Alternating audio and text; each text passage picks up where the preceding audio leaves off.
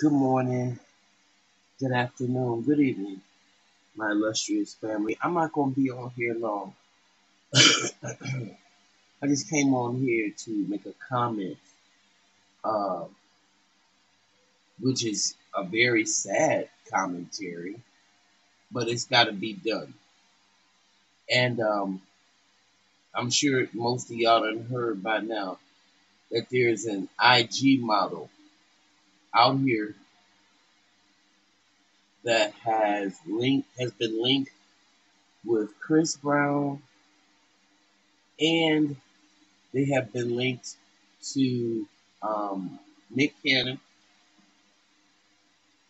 And the sick part is mm, mm, mm.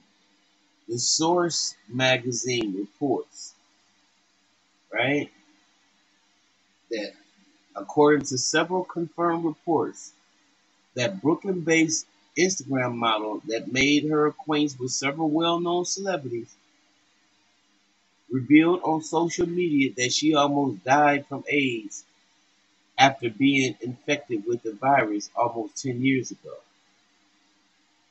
Gina too said that she dropped down to 65 pounds, lost her sight in one eye, as well as her ability to walk.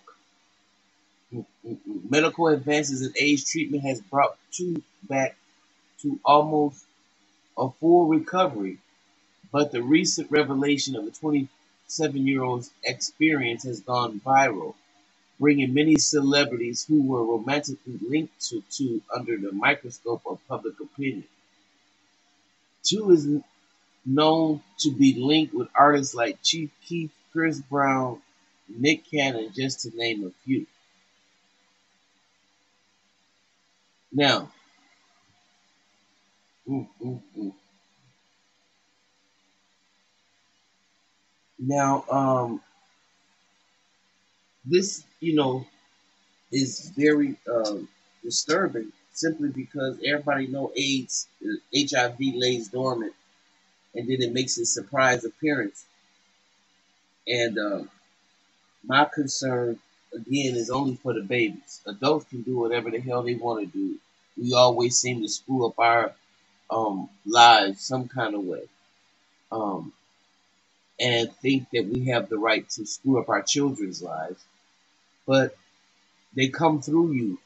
They're not you. Those children belong to God. They belong to the universe. So all I want to say is anybody who has had a relationship with her, I hope you tested. I hope you know you're not in the battle zone.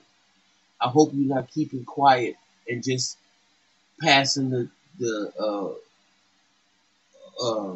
situation off to everybody else, because you have a lot of that goes on to do. I mean, too, where people know that they have some shit and they just pass it on to somebody else.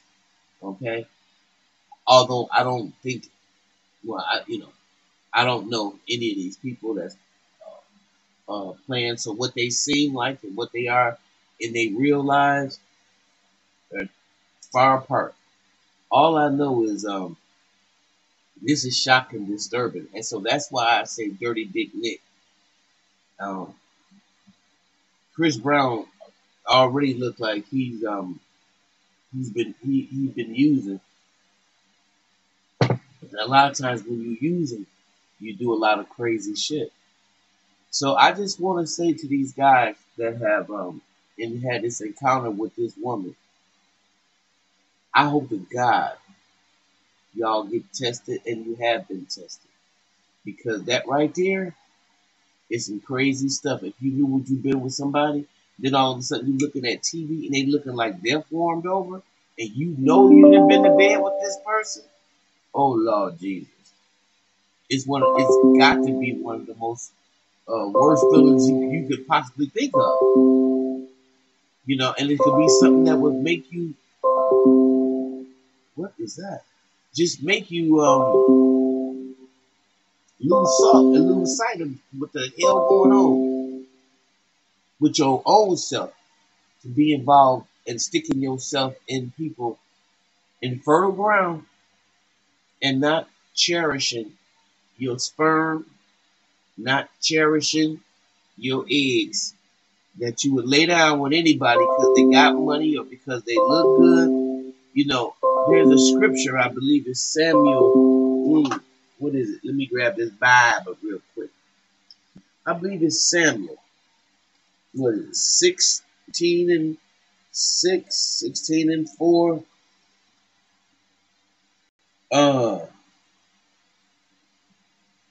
Oh boy. What it said, what it talks about, it talks about how we look at man on the outside. I wish I knew the scripture. I can't find it right now. I might be wrong. Um, because if scripture ain't relevant in your life at all, then something is wrong with you. And I don't want to be on that team. That don't mean I'm a holy roller. Don't mean I just think a Bible, as far as I'm concerned, it's pretty much some basic instructions. Of course, it's been all messed with and tampered with. You can even see it in the word. But scripture is very relevant. Extremely relevant. And if you think it's not, then you just go ahead on. But anyway, there's a scripture that talks about how man looks at the outside. But God looks at the heart. Okay? And so when you see all these fine looking women and these fine looking men, and you think, ooh, God, he look good. Ooh, and that's where your starting gauge is, you already in trouble. And that's what happened with this model, Gina too, because she's a cute little girl. And all it is that cuteness to get you killed. It will get you killed. So anyway, that right there, it really kind of disturbed me because we just been, talking and about Nick with all these children. And then just to hear something so hideous, I don't know. What y'all think? That's some crazy shit right there. Mm-mm. Um. Anyway, now next thing I want to talk about on my mental magazine. Hey, that's a good name. Uh, Parents have filed a $25 million racial discrimination lawsuit against Sesame Street theme park, claiming 4 characters, including Rosita, ignored their daughter during the parade because she's black. Yeah. And Kate, none of y'all done hired this woman that's done told your whole company a damn racist. See, racism is a disease, and it'll mess you up. Uh, but again,